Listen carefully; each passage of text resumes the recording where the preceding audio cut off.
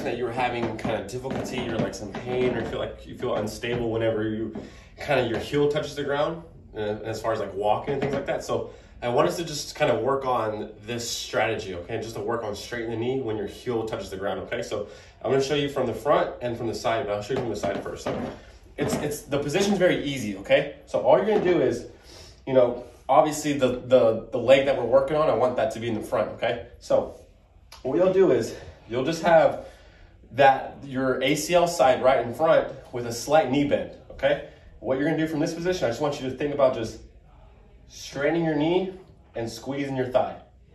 Okay, you're gonna hold that 3, 2, 1, and then you're gonna relax.